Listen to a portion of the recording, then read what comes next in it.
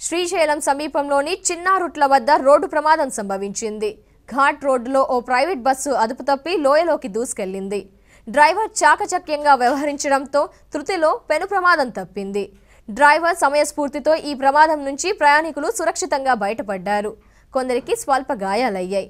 Bus బ్రేకులు fail కావడంతో ghat road ప్రహరీ గోడను బస్సు ఢీకొట్టింది.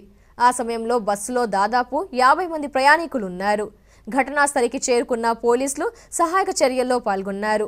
బస్సుల్లో ఉన్న ప్రయాణికులందరూ మహారాష్ట్రకు చెందిన వారని పోలీసులు వెల్లడించారు.